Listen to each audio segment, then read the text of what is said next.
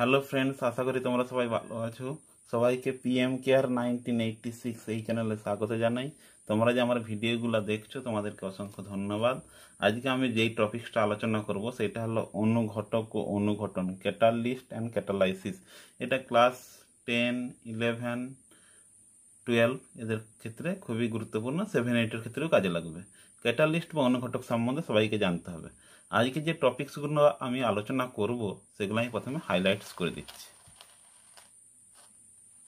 কি ফার্স্টে বলবো অনুঘটক কাকে বলে এবং এর বৈশিষ্ট্য। 2 নম্বর, অনুঘটন কাকে বলে, এর প্রকারভেদ। অনুঘটন সম্পর্কিত কয়েকটি গুরুত্বপূর্ণ পদ। অনুঘটকের সক্রিয়তা, অনুঘটকের সুনির্দিষ্টতা, আর আকৃতিগত ও বর্ণাত্মক অনুঘটক। ক্লিয়ার? এখানে এই 3 নম্বর পয়েন্টটা কিন্তু খুবই গুরুত্বপূর্ণ। তোমরা ভিডিওটা প্রথম থেকে শেষ পর্যন্ত দেখবে।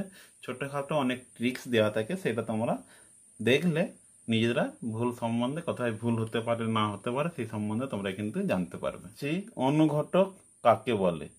ফার্স্ট পয়েন্ট, যে পদার্থের উপস্থিতিতে কোনো রাসায়নিক বিক্রিয়ার বেগ বৃদ্ধি পায়। সবসময় কিন্তু অনুঘটকের উপস্থিতিতে বেগ কি হবে? বৃদ্ধি পায়। কিন্তু বিক্রিয়া শেষে উক্ত পদার্থের ভর ও রাসায়নিক সংযুক্তি অপরিবর্তিত থাকে, তাকে বলে অনুঘটক। ক্লিয়ার? যেমন একটা উদাহরণ, পটাশিয়াম ক্লোরেটকে 380 থেকে 600 ডিগ্রি তাপমাত্রা উত্তপ্ত করলে অক্সিজেন উৎপন্ন হয়। যখন পটাশিয়াম ক্লোরেটের সঙ্গে ম্যাঙ্গানিজ ডাইঅক্সাইড মেশানো হবে তখন কিন্তু 200 থেকে 360 টেম্পারেচারের মধ্যেই, 360 ডিগ্রি টেম্পারেচারের মধ্যে অক্সিজেন উৎপন্ন হবে। ম্যাঙ্গানিজ ডাইঅক্সাইড, এখানেও ম্যাঙ্গানিজ ডাইঅক্সাইড রিঅ্যাক্টেন্ট, আর ডান দিকেও কিন্তু ম্যাঙ্গানিজ ডাইঅক্সাইড, মানে এর কোনো পরিবর্তন হয় না। এবার পরের পয়েন্ট আসছে অনুঘটকের বৈশিষ্ট্য। অনুঘটকের বৈশিষ্ট্যগুলো ভালো করে জানতে হবে। ক্লিয়ার? 1 নম্বর, অনুঘটক রাসায়নিক বিক্রিয়া অংশগ্রহণ করে কিন্তু বিক্রিয়া শেষে এর ভর ও রাসায়নিক সংযুক্তি অপরিবর্তিত থাকে। 2 নম্বর পয়েন্ট, অনুঘটক বিক্রিয়া শুরু করে না, কেবলমাত্র ঘটমান বিক্রিয়ার গতিকে ত্বরান্বিত করে। Very important point. 3 নম্বর, সাধারণত সামান্য পরিমাণ অনুঘটক বিক্রিয়ার গতিকে ত্বরান্বিত করার পক্ষে যথেষ্ট।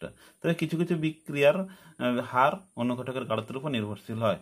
আর 4 নম্বর পয়েন্টটা, অনুঘটকের ক্রিয়া সাধারণত সুনির্দিষ্ট প্রকৃতির হয়ে থাকে, অর্থাৎ কোনো একটি বিশেষ অনুঘটক একটি নির্দিষ্ট বিক্রিয়ার ক্ষেত্রেই প্রযোজ্য হয়। যেমন ইথানলকে অ্যালুমিনার সাহায্যে তাপ দিলে ইথিলিন উৎপন্ন হবে। ইথানলকে অ্যালুমিনার উপস্থিতিতে তাপ দিলে ইথিলিন উৎপন্ন হবে জল, আর যখন কপারের উপস্থিতিতে তাপ দেওয়া হবে তখন কিন্তু CH3CH অ্যাসিটালডিহাইড উৎপন্ন হবে আর হাইড্রোজেন গ্যাস। তাহলে অনুঘটকের বিভিন্নতা হওয়ার জন্য বিভিন্ন ক্ষেত্রে প্রোডাক্ট বিভিন্ন হচ্ছে। এর পরের পয়েন্ট 2 নম্বর, অনুঘটন কাকে বলে, এর এবং প্রকারভেদ। অনুঘটনটা কি? অনুঘটকের উপস্থিতিতে কোনো রাসায়নিক বিক্রিয়ার বেগ ত্বরান্বিত হওয়ার ঘটনাকে অনুঘটন বলে। যেমন ম্যাঙ্গানিজ ডাইঅক্সাইডের উপস্থিতিতে KClO3 বিয়োজন বিক্রিয়াটি একটি অনুঘটন বিক্রিয়া। ক্লিয়ার? অনুঘটনের প্রকারভেদ। বিক্রিয়ক ও বিক্রিয়াজাত পদার্থ ও অনুঘটকের ভৌত অবস্থা অনুসারে অনুঘটন বিক্রিয়া 2 প্রকার। ক্লিয়ার? 1 নম্বর, সমসত্ব অনুঘটন, যে অনুঘটনে বিক্রিয়ক, বিক্রিয়াজাত পদার্থ ও অনুঘটক সকলে একই ভৌত অবস্থায় উপস্থিত থাকে। একই ভৌত দশা বলতে কি, কঠিন থাকলে কঠিন সবাই থাকবে, গ্যাসীয় হলে গ্যাসীয়, তরল হলে তরল। একটা উদাহরণ দেখো, সালফার ডাইঅক্সাইড গ্যাসীয়, অক্সিজেন গ্যাসীয়, নাইট্রিক অক্সাইড গ্যাসীয়, তাহলে উৎপন্ন হচ্ছে SO3, সালফার ডাইঅক্সাইড গ্যাসীয়, তাহলে সবাই গ্যাসীয় আছে। এটা সমসত্ব অনুঘটন। ক্লিয়ার? এরপরে আসছে কি অসমসত্ব অনুঘটন। কি? যে অনুঘটনে বিক্রিয়ক, বিক্রিয়াজাত পদার্থ ও অনুঘটক সকলে একই ভৌত দশায় থাকে না, অর্থাৎ বিভিন্ন দশায় থাকে, তাকে অসমসত্ব অনুঘটন বলে। যেমন কি, নাইট্রোজেন গ্যাস, হাইড্রোজেন গ্যাস দুটো কিন্তু গ্যাস, আয়রন কিন্তু সলিড, আয়রন অনুঘটকের উপস্থিতিতে অ্যামোনিয়া উৎপন্ন হচ্ছে। তাহলে অনুঘটকটা এখানে কঠিন অবস্থায় আছে, বাকিগুলো গ্যাস, বিভিন্ন দশা হয়ে যাচ্ছে, এটা অসমসত্ব অনুঘটন বলা হবে। সে খুবই গুরুত্বপূর্ণ টার্ম। অনুঘটন সম্পর্কিত কয়েকটি গুরুত্বপূর্ণ পদ। 1 নম্বর, বাধক বা মন্দক, যে পদার্থের উপস্থিতিতে কোনো রাসায়নিক বিক্রিয়ার গতি মন্দীভূত হয়ে যায়, বিক্রিয়ার বেগ কমে যাবে, তাকে বাধক বলা হবে। ক্লিয়ার? যেমন কি, ফসফরিক অ্যাসিডের উপস্থিতিতে হাইড্রোজেন পারক্সাইডের বিয়োজন মন্দীভূত হয়, এক্ষেত্রে ফসফরিক অ্যাসিড হলো একটা বাধক। অনুঘটকের সংজ্ঞায় কিন্তু সবসময় বিক্রিয়ার গতি ত্বরান্বিত হবে, কখনোই মন্দীভূত বলা যাবে না। মন্দীভূত বলে সেটা বাধক বা মন্দক হয়ে যাবে। অনুঘটক উদ্দীপক, যে পদার্থ নিজে অনুঘটক নয় কিন্তু সামান্য পরিমাণে অনুঘটকের সঙ্গে মিশ্রিত করলে অনুঘটকটির কার্যকারিতা যথেষ্ট পরিমাণ বৃদ্ধি পেয়ে যায়, তাকে অনুঘটক উদ্দীপক বলে, মানে অনুঘটকের উদ্দীপক করবে। ক্লিয়ার? যেমন হেবার পদ্ধতিতে অ্যামোনিয়া উৎপাদনের জন্য ব্যবহৃত আয়রন চূর্ণের সঙ্গে সামান্য পরিমাণ K2Al2O3 মিশিয়ে দিলে Fe চূর্ণের কার্যক্ষমতা আরো বৃদ্ধি পেয়ে যায়, বিক্রিয়াটা আরো ত্বরান্বিত হবে। এরপর আসছি অনুঘটক বিষ।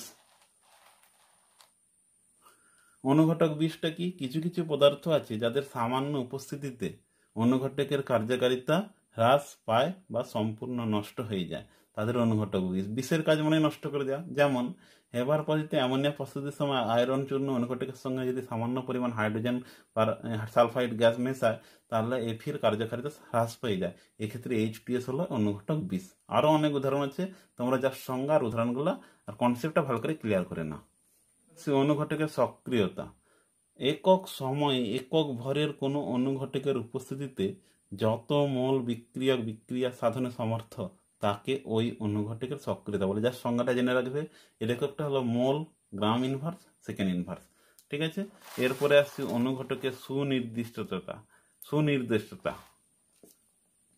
সংজ্ঞাটা কি? অনুঘটকের যে বৈশিষ্ট্যের জন্য কোনো একটি বিক্রিয়া অনুঘটকের উপস্থিতিতে নির্দিষ্ট ক্রিয়া কৌশলে সংগঠিত হয়ে নির্দিষ্ট বিক্রিয়াজাত পদার্থ উৎপন্ন হয় তাদেরকে বলে অনুঘটকের সুনির্দিষ্টতা। যেমন hydrogen gas, carbon monoxide gas যদি কপার অনুঘটকের উপস্থিতিতে ব্যবহার করা হয় তাহলে হবে ফর্মালডিহাইড। যদি hydrogen gas, carbon monoxide gas, copper, zinc oxide, chromic oxide ব্যবহার করা হয় তাহলে হবে কি? Methanol, CH3OH। তাহলে অনুঘটকের সুনির্দিষ্টতা প্রয়োজন। এই উদাহরণগুলো থেকেই তোমাদের বুঝতে পারছো। ঘটক এটা শুধুমাত্র ক্লাস 12-এর জন্যই। যে সংজ্ঞাটা কি? যে অনুঘটন বিক্রিয়া হার অনুঘটকের সচ্ছিদ্র গঠনাকৃতি এবং বিক্রিয়ক ও বিক্রিয়াজাত অণুসমূহের আকারের উপর নির্ভরশীল তাকে আকৃতিগত বরণাত্মক অনুঘটক বলে। যেমন জিওলাইট, এটি মৌচাকে সরোজ আকৃতির গঠন বিশিষ্ট হওয়ার জন্য এটা বিভিন্ন বিক্রিয়া সহজে অংশগ্রহণ করতে পারবে। ঠিক আছে, এই গেল আকৃতিগত বরণাত্মক অনুঘটক। এখন পর্যন্ত এর হলো অনুঘটক সম্পর্কিত বিভিন্ন ধারণা। তোমরা ভিডিওটা প্রথম থেকে শেষ পর্যন্ত দেখলে যদি ভালো লেগে থাকে লাইক, কমেন্ট, শেয়ার করবে। আর যদি কোনো কোয়ারিজ থেকে থাকে তোমরা কমেন্টে জানাবে। নমস্কার।